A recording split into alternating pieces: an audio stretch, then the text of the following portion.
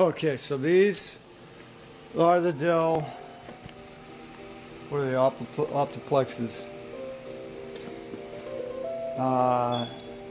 780 Optiplex. They have the card readers in them, which are kind of cool. They got 4 slots of RAM, 4 slots for RAM. And they've got this video card on them. This video card was a little bit noisy, but I just cleaned a bunch of fuzz out of it, so it's a little bit quieter now. And so what I'm trying to do is I'm trying to load Linux Mint on it, so I can just put a basic operating system to test the functions on it. And then these puppies will be for sale. So you can see that it seems to be responding normally.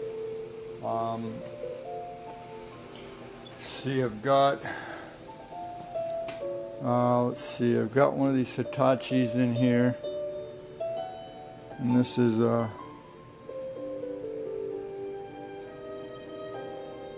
never know where to look on these things. So this is an 82 gigabyte hard drive. So we're going to put Mint on an 82 gigabyte hard drive, and hopefully that hard drive will be able to interchange with some other very similar Optiplexes that I'll be testing. And so instead of just loading a new operating system on each computer that I test, I'll be able to just pull that hard drive theoretically out and put it in a similar computer. Basically, as long as they're similar, then we're good. So it seems like everything's working fine on this one. And so, yeah, what I'll do is I'll save several of these computers and then strip several of them out. We have probably at least 15 of these. So we'll have plenty of parts if you need it. And we can see that the mouse seems to be responding, so that's good. CD is definitely working. And the keyboard is working because I had to boot to CD. And so there it is. So we're just going to install it. Ideally, you'd want to be hooked up to the internet to install Linux Mint, because it will automatically download the drivers needed for the system. So in this case, we don't have internet access. So, and since I'm using this hard drive for other systems, basically it's probably better if I don't have all the drivers. So, and this is your typical Linux Mint install right here. So we just choose the language and continue. And some of this may be sort of boring and we're going to install the third-party programs. Now this may or may not have been a good choice because I'm trying to use this hard drive in several other systems. And so, and then this here, we can also test the audio, because this ViewSonic monitor, which is a pretty good monitor, has speakers built in. So we're going to erase the old hard drive and install. Now here, write changes. Okay, so and we're over here in Western Hemisphere.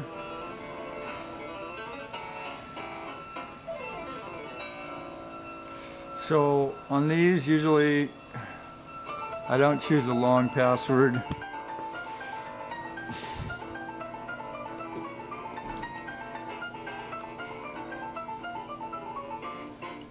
Basically, Linux requires a password. It will. I think there's a way you do it without it, but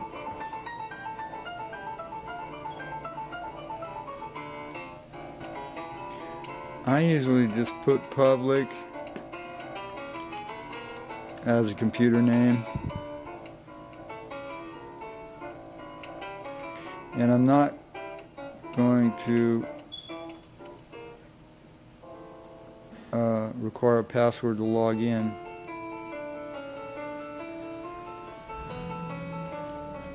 So you can see basically this system is working. We have several more I'm going to be testing as well, and several parts for sale and units for sale. Okay, we finished installing Linux Mint. Here is the reboot on this, and so I probably should have removed the disk.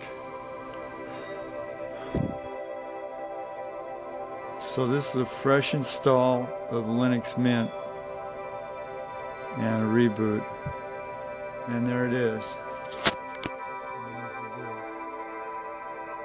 64-bit Linux Mint 18. And there it is. Press enter. Optiplex 760 series.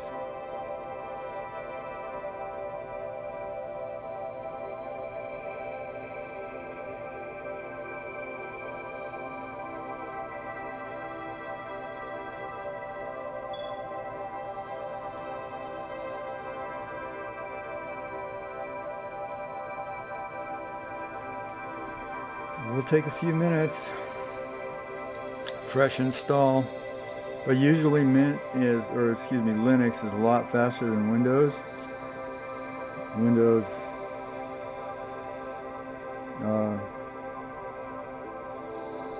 is highly monopolized. Linux is free, which is cool. And so my version of the Linux story was Linux Mint, whatever Debian or whatever kind of Linux operating system you want, was sort of developed by those people that were not really into the Bill Gates Windows thing. The Windows was basically designed to have repeat customers, and so a lot of techs didn't like that idea. They didn't want other stuff involved. So here's basically Linux Mint all loaded, and that's as fast as it went basically. Only a couple minutes and we're good to go. And so basically this system, I believe, is good for any kind of other operating system you want to put on it. And so that's my Dell Optiplex test.